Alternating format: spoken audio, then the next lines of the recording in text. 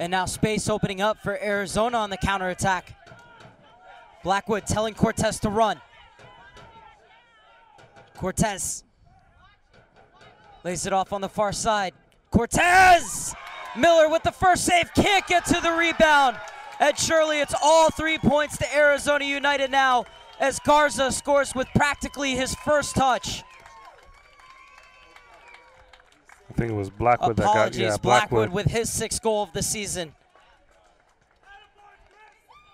I mean, that's just a classic counterattack in football, really.